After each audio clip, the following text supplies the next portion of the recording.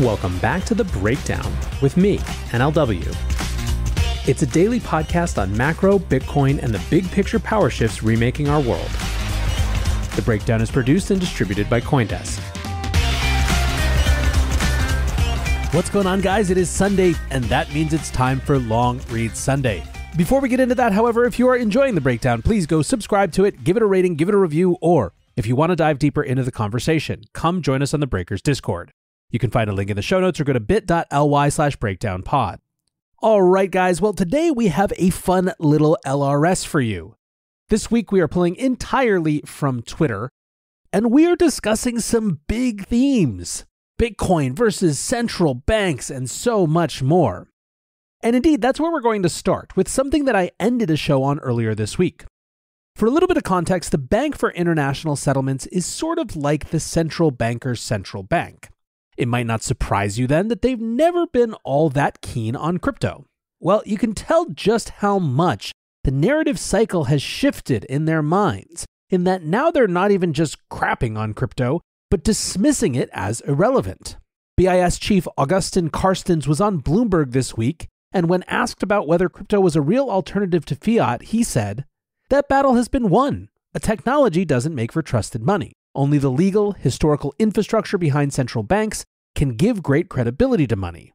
Now, with the caveat that just trying to be a competitor to money is not all that crypto assets are trying to do, still not everyone in crypto totally disagreed with Carstens' point.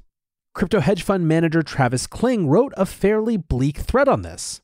He says, hot take, he's not entirely wrong. It remains to be seen what will happen in the future, but at present, I wouldn't characterize us as winning. Bitcoin hasn't acted like a store of value. It's acted like an unprofitable SaaS stock. This doesn't appear set to change anytime soon. Bitcoin will likely move about like an unprofitable SaaS stock in the future. It's basically the inverse of the Dixie, which proves Carstens' point. Stablecoins are far and away the use case for crypto that has gained the most traction, but that's not exactly a trophy for crypto over fiat. It's crypto facilitating access to fiat, specifically USD. There appears to be strong demand for this avenue of access to fiat. Bitcoin and stables. Nothing else in crypto is competing to be money. ETH may be one day, but it's way too early to make that call here. Nothing else on the horizon is even in the conversation. And none of it is trustless. Crypto as it currently exists has trust intertwined all through it. The Bitcoin protocol is trustless, but we've wrapped all this trust around it, and that trust has been kicking our ass. If you honestly assess where the crypto market is today, I can see why he's feeling good about fiat. Crypto has been crushed by fraud and bad actors. Regulators have this thing completely by the balls, and we don't have the political goodwill in DC to effectively fight back right now. Bitcoin's price is about the same as it was 5 years ago.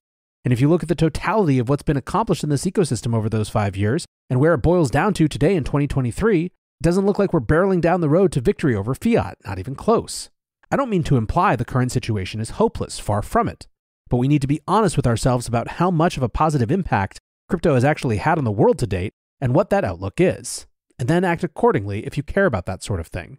If we keep shooting ourselves in the foot with the same bullets cycle after cycle like we've been doing, Carstens is going to be making the same speech 5 years from now. And what an absolute shame that would be. So like I said, a fairly bleak, or perhaps depending on your perspective, just brutally realistic thread from Travis. And yet, Travis's wasn't the only response making the rounds. Cosmo Crixter is a Bitcoiner who has created something of a cottage genre in writing open letters to people who have recently critiqued or otherwise threatened Bitcoin. Now, he does a recording of his most recent letter on his Substack, which you should go check out to support him, but I just had to read it here as well. He writes, an open letter to Agustin Carstens, head of the Bank for International Settlements, February 22nd, 2023, block 777848. Dear Mr. Carstens, I am writing to you a day after your public comments about a central bank digital currency versus Bitcoin. When you said, that battle has been won, a technology doesn't make for trusted money. I have so many fun thoughts swimming around in my head because of your comments. First, you gave away the game right away, didn't you? That's the silliest thing about what you said. It shows that literally everyone who is even half aware of CBDCs knows that the entire reason for their existence is because you yearn to kill Bitcoin. It is said that every overreaching form of authoritarian control contains within it the seed of its own demise. Bitcoin was built specifically because the central banking systems of the world fail their people. Bitcoin was developed and deployed because fiat currencies failed and continue to fail as technologies. Central banks pump the overall money supply. You inflate and degrade your currencies. and you fail anyone and everyone trying to save in those currencies. You do it again and again with every new war or emergency, regardless of who is in power. Sometimes it even feels like you manufacture wars and emergencies just so you can inflate currencies. And now, as you develop CBDCs, you integrate surveillance and currency manipulation technologies onto them in such a way that, to quote you from a speech you made last year, a key difference with the CBDC is that central banks will have absolute control on rules and regulations that will determine the use of that expression of central bank liabilities, and that we will also have the technology to enforce that. Mr. Carstens, what a dastardly goal to strive for! Absolute control? Isn't the goal of a civil society to respect and exalt the freedom of individuals so they may have their lives in peace? No one wants to live with the fear of an all-seeing totalitarian eye watching their every act, whether those acts are economic or not. On the one hand, we have the Bank for International Settlements aspiration, central bank digital control money, a full integration of governmental domination, enforcement, and surveillance technology all rolled into one, with a heavy dollop of degrading inflation on top. And then there's Bitcoin, a rules-based network without rulers, with a fixed issuance, uninflatable, globally distributed, controlled by no one, usable by anyone. At this point, I'll indulge myself and quote to you from The Matrix, a truly prescient film. I know you're out there. I can feel you now. I know that you're afraid. You're afraid of us. You're afraid of change. I don't know the future. I didn't come here to tell you how this is going to end. I came here to tell you how it's going to begin. I'm going to hang up this phone, and then I'm going to show these people what you don't want them to see. I'm going to show them a world without you, a world without rules and controls, without borders or boundaries, a world where anything is possible. Where we go from there is a choice I leave to you. Let's be clear. Bitcoin is anti-inflation and anti-totalitarian technology. You saying it has lost does not make it so. And I'll bet you one Satoshi that you know that, and you already own some of your own. Because in your mind of minds, you know that fiat is failing. If I'm wrong, download a Bitcoin Lightning wallet, send me an invoice, and I'll send you that Satoshi so you can start saving. Sincerely, Cosmo Crixter, Bitcoiner. Obviously, this is meant to be both real and fun at the same time, and I think it succeeds mightily. Join CoinDesk's Consensus 2023, the most important conversation in crypto and Web3, happening April 26th through 28th in Austin, Texas. Consensus is the industry's only event bringing together all sides of crypto, Web3, and the metaverse. Immerse yourself in all that blockchain technology has to offer creators, builders, founders, brand leaders, entrepreneurs, and more. Use code BREAKDOWN to get 15% off your pass.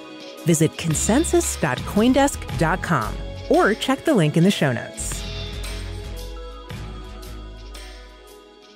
Now, since we are on this theme of central banks, I thought it would be interesting to tie this back together now with a thread from Brendan Malone. Brendan Malone works in policy at crypto fund Paradigm and wrote a really interesting thread. He says, I am a recovering central banker who now works in crypto. I have a lot of appreciation for US policymakers worrying about risk in the financial system. Crypto gets tons of attention because it's an easy target, but the real problems are so much bigger in my opinion. People want to hold USD money to store value and make payments. Most are familiar with cash and bank deposits, but there's actually a spectrum of assets of varying quality that act like money. Eurodollars, repo, commercial paper, etc. This is what people are talking about when they reference the shadow banking system. Money moving around the financial system outside of traditional banks, i.e. primarily in non-banks. Some amount of shadow banking activity is good. It allows the money supply to be more reactive and expand and contract with economic activity, which helps fuel economic growth. At the same time, our regulatory and political apparatus and the underlying tech systems weren't really designed for a system this large, opaque, and multidimensional. We saw this in 2008 and 2009, which was as much about shadow banking and financial plumbing as it was about subprime housing and complex derivatives. And the same in 2020 with COVID. In times of crisis, people want to be able to freely convert whatever they are holding into something safer on the spectrum. Sadly, sometimes market liquidity isn't there, so the Fed comes to save the day and kicks the can down the road regarding the bigger problem. Core issue is that people want safe dollars in places they can't have them, due to technical, institutional, or geopolitical reasons. So, sovereigns hold US treasuries, hedge funds and HRTs use repo, the crypto economy has stables, etc. So where are we now? Since 2008 and 2009, Treasury market has gotten significantly larger, more fragile, and more complex. Banks have even more restrictions on creating deposits. Demand for safe assets keeps skyrocketing. On top of that, the geopolitical landscape has changed dramatically. U.S. sanctions and seizure of Russian USD assets, KSA and others reducing USD holdings, etc.